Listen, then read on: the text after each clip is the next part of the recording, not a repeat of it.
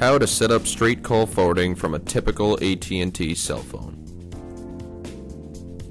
To set up typical call forwarding on the first ring, open the dialer on your mobile phone.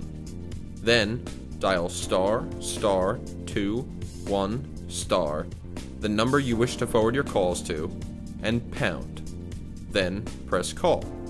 So, if you wish to forward your calls to 917-765-6141, you would dial it like this.